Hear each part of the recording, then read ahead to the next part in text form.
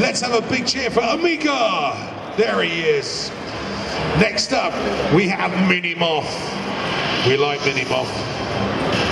And Scruffy 4. There we go. Best of luck to you, Roboteers.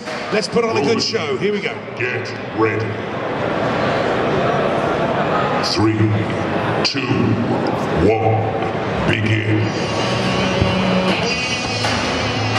Oh, Minimoth, straight from the get-go, takes a bit of a battering, but luckily it's very well protected with those rubber side frames on the aluminium subframe. But taking a bit of a beating from Amiga.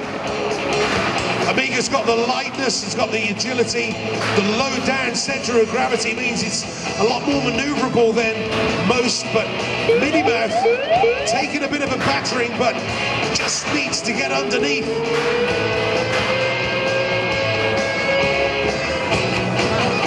Not sure what's that. Oh dear. Careful, careful, careful.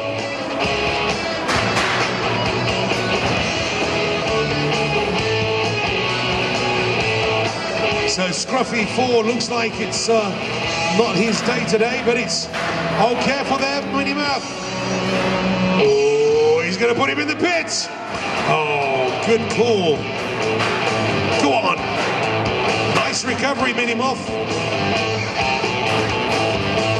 Oh, the hunter becomes the hunted. Minimoth wants to get... The thing is, if Minimoth pushes Scruffy.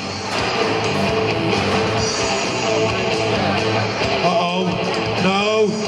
I was just about to say, Minimoth trying to push Amiga into the pit. Amiga will not be able to escape, but it looks like Minimoth is going to be counted out. He's not active, so he gets 10 seconds. There he is. He's at. Oh, that's it. We have a winner. Well done to Amiga.